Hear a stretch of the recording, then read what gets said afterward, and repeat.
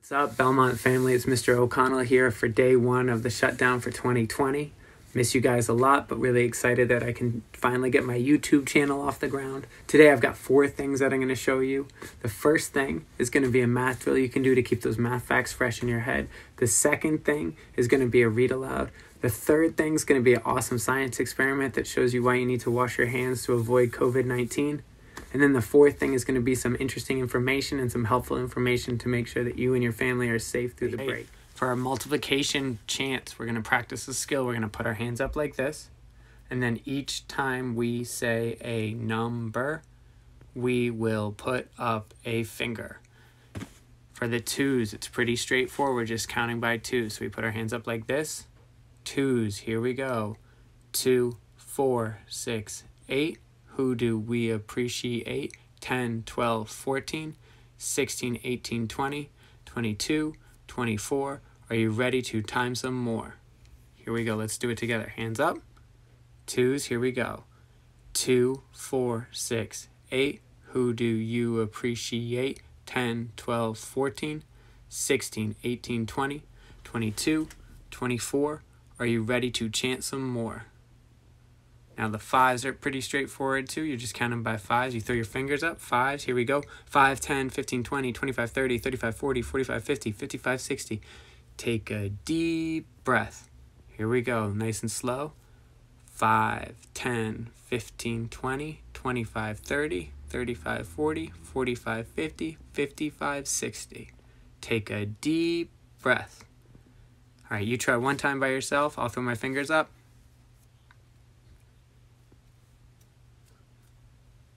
60. The 10s are really easy. You just count by 10s with claps after every 2. Here we go. Hands up.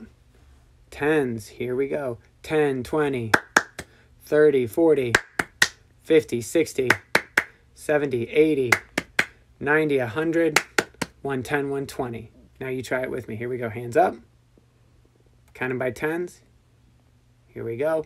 10, 20, 30, 40, 50, 60, 70, 80, 90, 100, 110, 120. 5s and 10s, 2s first. 2, 4, 6, 8. Who do we appreciate? 10, 12, 14, 16, 18, 20, 22, 24. Are you ready to time some more? Now the 5s, hands up. 5, 10, 15, 20, 25, 30, 35, 40, 45, 50, 55, 60. Take a deep breath. And now the 10s. Here we go. Hands up. Take it slow. 10, 20, 30, 40, 50, 60, 70, 80, 90, 100, 110, 120. All right, that's it for our math chants. Tomorrow we're going to try the 3s, so make sure you're ready. 3, 6, 9s. Here we go. Everything will be fine. All right, our next book that we're going to read is called Spy School. It's by an author named Stuart Gibbs. Here we go. Chapter 1. Recruitment. Ripley Residence, 2107 Mockingbird Road, Vienna, Virginia, January 16th. "Hello, Ben," said the man in my living room. "My name is Alexander Hale. I work for the CIA." And just like that, my life became interesting. It hadn't been up until that day. Not by a long shot. That day had been a prime example day. 4,583, 7 months into the 12th year of my mundane existence. I had dragged myself out of bed, eaten breakfast, gone to middle school, been bored at class, stared at girls I was too embarrassed to talk to, had lunch, slogged through gym, fallen asleep in math, been harassed by Dirk the Jerk, taken the bus home, and found a man in a tuxedo sitting on the couch. I didn't doubt that he was a spy for a second. Alexander Hale looked exactly like I always imagined a spy would. A tiny bit older, perhaps. Maybe 50, but still smooth and debonair. He had a small scar on his chin from a bullet, I guessed, or maybe something more exotic like a crossbow.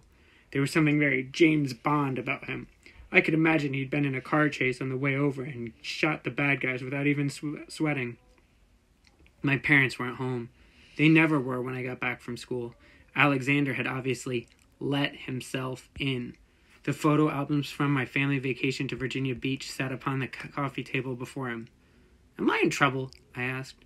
Alexander laughed. "For what? You've never done anything wrong in your whole life. unless you count the time you spilled Dirk Dennett's Pepsi with X-Lac, and frankly, that kid was asking for it. My eyes widened in surprise. How did you know that? I'm a spy. It's my job to know things. Do you have anything to drink? Sure. My mind quickly cataloged every beverage in the house. Although I had no idea what this man was doing there, I found myself desperately wanting to impress him. My folks have all kinds of stuff. What would you like? A martini?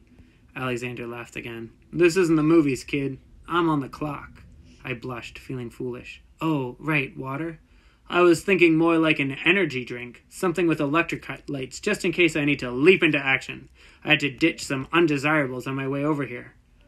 Undesirables? I tried to sound cool, as though I discuss things like this every day. What sort of...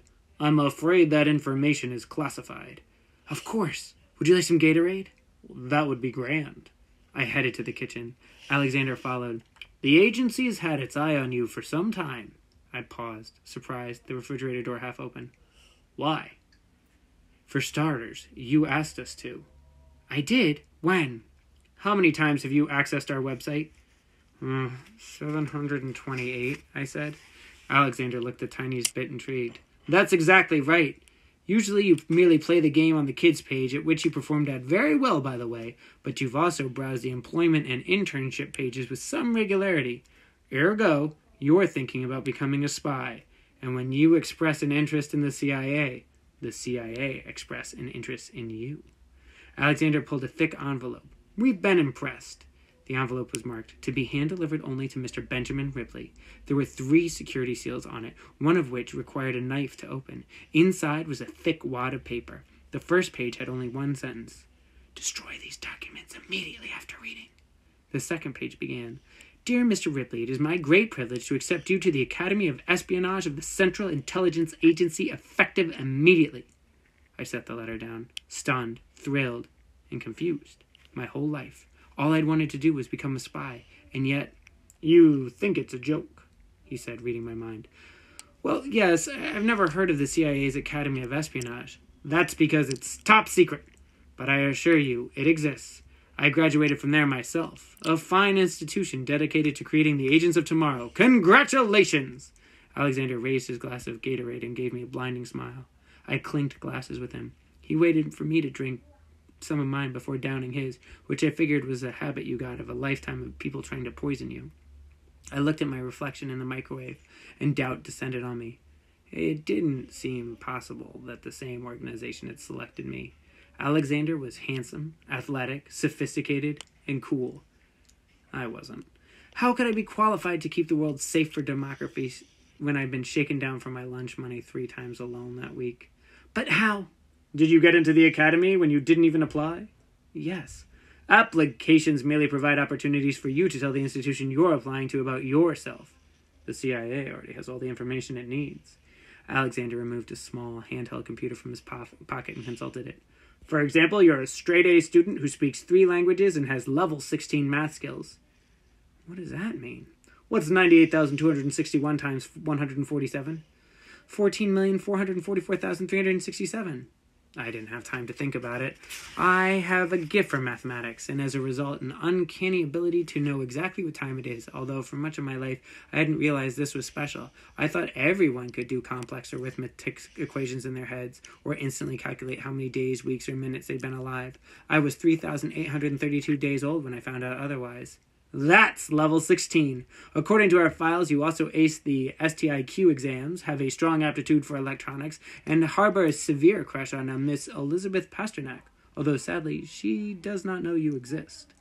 I'd assumed as much about that. Elizabeth, but it still hurt to be confirmed. By the CIA, no less. So I tried to divert attentions. Stick exams? I don't remember taking those. You wouldn't. You didn't even know you were taking them. Standardized test inserted questions. STIQ. The CIA places them in every secret standardized test to assess potential espionage aptitude. You've gotten every one right since you were in 3rd grade. You insert your own questions into standardized tests? Does the Department of Education know about that? I doubt it. They don't know much of anything about education. Alexander sat his empty glass in the sink and rubbed his hands. Well, enough chit-chat. Let's get you packed. You have a busy afternoon ahead. Wait, you mean we're going now? Alexander turned back to me, already halfway to the stairs. You scored a 99.9th percentile of the STIQs. What part of effective immediately do you not understand? I stammered a bit. There was 100 questions. Why am I packing? How far away is this academy? Oh, not far away at all. Just across the Potomac in D.C. But becoming a spy is a full-time job, so all students are required to live on campus. Your training lasts 6 years, starting in the equivalent of 7th grade and going through 12th. You'll be in the first year, obviously. And with that, he ran up the steps to my room. When I got there 20 seconds later, he already had my suitcase open and was casting a disdainful eye. You don't have a single decent suit, he said. Is the academy on a different schedule than normal schools, I asked. No.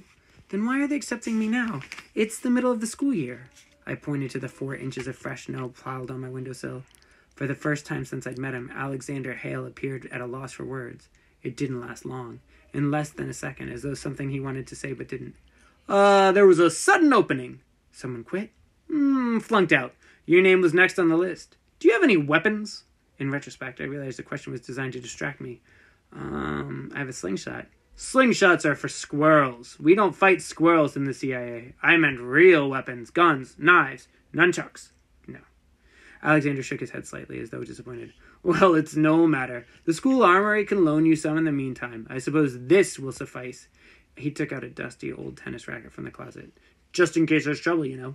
For the first time it occurred to me that Alexander might be armed. There was a slight bulge in his tuxedo, right below his left armpit, which I realized now was a gun. In that moment, the entire encounter with him, which had been strange and exciting, now became a little bit scary as well. Maybe before I make any big decisions, I should talk to my parents, I said. Out of the question! The existence of the academy is classified! No one is to know you are attending. Not your parents, not your best friends, not even Elizabeth Pasternak. No one, as far as they're concerned. You'll be going to St. Smitheen's Science Academy for boys and girls. A science academy, I said. I'll be training to save the world, but everybody's going to think I'm a dork. I'm pretty sure everyone thinks you're a dork now. Oof. They'll think I'm an even bigger dork.